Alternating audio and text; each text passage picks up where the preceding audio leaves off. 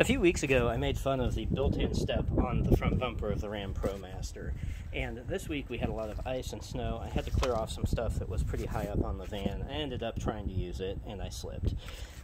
I thought maybe this isn't as bad as it looks, but it needs something there to keep your foot from slipping around. So I took a piece of cardboard and stuck it in there, kind of traced around, and cut out a template for roughly the area that sits here. Like that. And I got a couple of pieces of this 3M safety walk tape. It's meant to put on steps and things for non-slip. It's got a really nice reflective strip there. It's nice, thick, sturdy material. And I cut out two pieces. I just marked on the back one piece this way and then another piece the other way, so I had a mirror image piece to go on the driver's side.